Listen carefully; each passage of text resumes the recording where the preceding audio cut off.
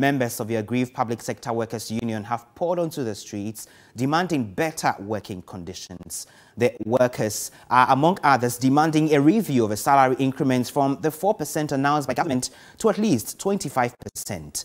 There were concerns the group did not have the numbers to stage a demonstration, but those who turned up have been lamenting harsh economic conditions. They spoke to my colleague, Della Michelle.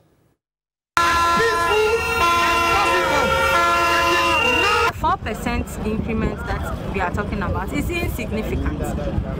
Even our cost of living now, our salary is not able to fit it. We are not surviving with the cost of living. So if we had all benefited our 10%, which we were benefiting previously, at least there's some hope that maybe by the end of the year, there'll be an increment. But we feel unfair. Personally, I feel unfair and cheated, knowing that in the era of COVID, we still go to work, give our best, risk our families and all our loved ones, and we come home with the same little salary that we have. This demonstration means a lot to me, because looking at the hardship and economic situation that we are living in it is killing us.